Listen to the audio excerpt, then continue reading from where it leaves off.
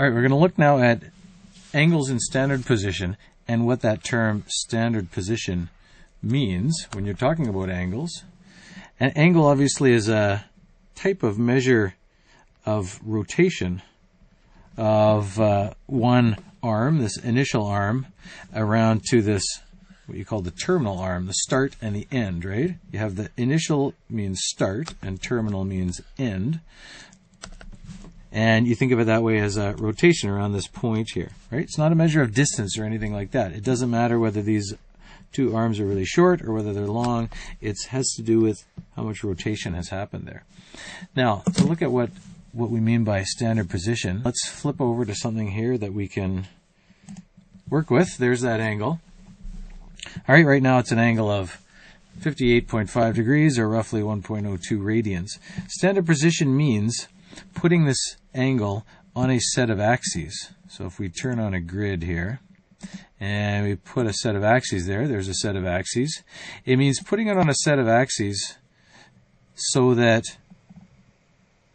that point of rotation is at the origin and the initial arm is on the positive x-axis. That's standard position. Taking your angle, now if we want to put it back to, I don't know if I can get it to be exactly what I had before, 58.5. I can maybe get it close. I won't fiddle around too much, but oh, I had it there. There we go.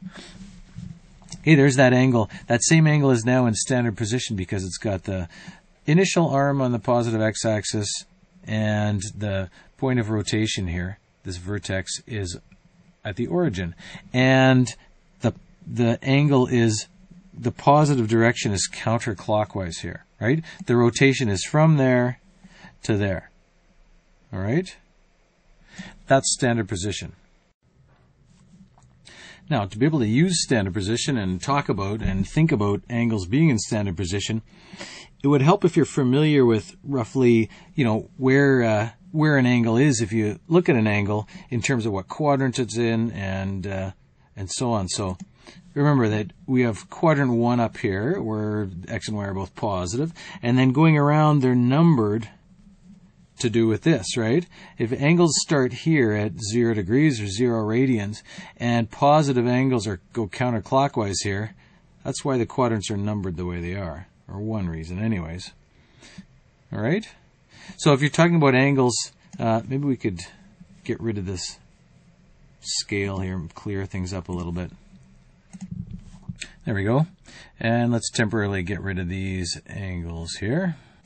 There we go. Now, if we're going to rotate this around here, if we want to show an angle of 140 degrees, we got to know that that's 90 and that's 180. So 140 is going to be somewhere in here.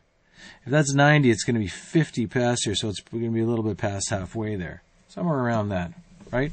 If you're going to draw it or sketch it or think about it. If you're going to put an angle of 200 degrees, though, you got to know that that's going to end up in quadrant 3 over here somewhere down there. 180 plus another 20. If you're going to show or draw an angle of 307, well, it's going to be here because this is going to be 270, and then you're going to have some more down to here. All right? And then, of course, angles that are between 0 and 90 are just in quadrant 1. Angles between 90 and 180 over here. Angles between 180 and 270 are here. And angles between 270 and 360 are here. Now, this software doesn't show angles that are more than 360, but you can have angles that are more than 360 when you're talking about this. You would just have to kind of show them. And we're going to move to drawing them on paper here in a second. But you'd have to show them with an arrow that shows you've gone more than one rotation. You have lots of things in life that have more than one rotation.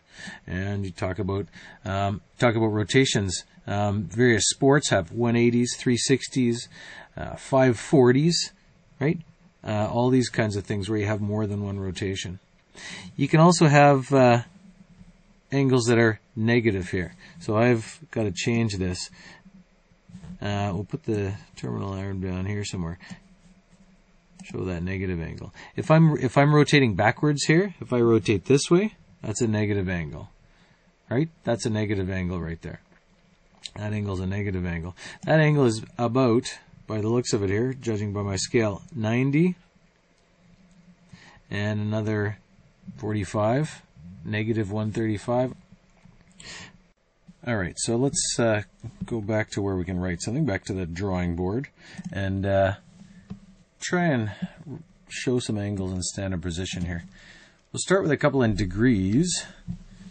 If we're trying to show 400 degrees here in standard position, you got to figure out what quadrant it's in, and it's positive 400, so it's going to be counterclockwise here, this way. That's 180. That's 360. It's past there. It's past 360 by 40 degrees, so it's probably there. It's in quadrant 1. If you have negative 250, you're going the opposite way, clockwise. That's negative 180. So you got to go past there. This would be too far. That's 270. We don't want to go that far. So you got to stop just shy of that. Probably about there. And if you want to draw the initial arm too, you can, just to show that you realize it's an angle. We're going to look at some that are in radians as well here. 2.6 radians, you need some reference points. Just like you need these reference points of 180 degrees, 360 degrees, 90 degrees, 270 degrees, you need similar reference points with this. If you're looking at radian measures given in decimals, as in not pi fractions or values in terms of pi, you need to have some reference points as follows. And the reference points for radians here, let's get that out of the way so I can have some room here. Reference points for radians that are in decimal form like that. Halfway around's pi, so 3.14, that's a good number, obviously you're pretty familiar with already, to have. And 2 pi all the way around, 6.28.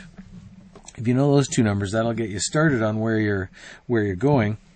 If we want 2.6, another number that would be good is half of pi, that, right? Half of pi is half of this number, 1.57, right? That's a good number to know, because you know for sure 2.5 is going to be over here somewhere. It's definitely in quadrant 2. I think I drew it a little bit too close to pi.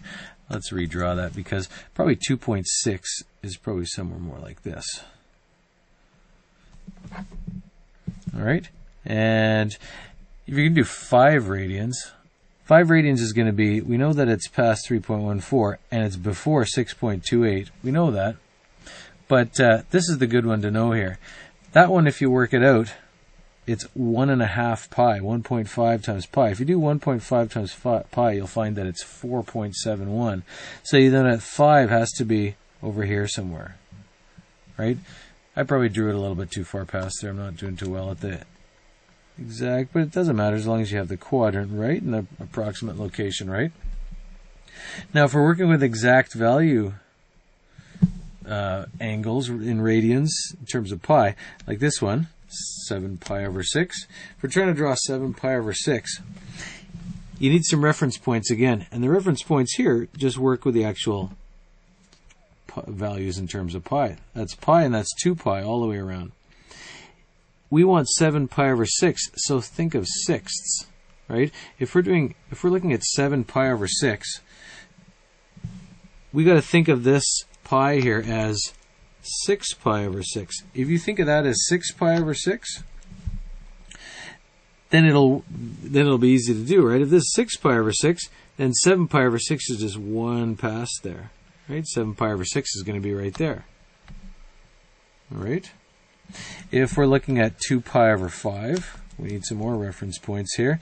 We have, it's definitely less than pi, but we need to know that this is, if we're thinking of pi, this is 5 pi over 5, and this is 0 pi over 5, the starting, right? 2 pi over 5 is closer to 0 than it is to 5 pi, right? 2/5 pi is less than halfway around here, so it's halfway around to pi, so it's going to be, that's kind of a terrible looking arrow. It's going to be somewhere right there, right? 2 pi over 5. If you imagine this whole thing divided into 5 pieces and take only 2 of them, there you got your 2 pi over 5. 9 pi over 4, if we're going to try and think of this one, let's move it up here so we can see a bit more. 9 pi over 4, reference points again. There's pi, which we're thinking of as 4 pi over 4. So this is 4 pi over 4, which would make this 8 pi over 4, but it's past that. It's one more, right to there. Right? Because if you think about it, 4 pi over 4, 8 pi over 4, and one more than that. One more pi over 4. It's as far as that. Okay, more than one rotation. You can just show it with an arrow around like that. And last year, this is, I actually meant to have a 1 there. I think I erased it by accident. 19 pi over 13. If we're going to draw that in standard position, we got to use some of our reference points here again. There's pi.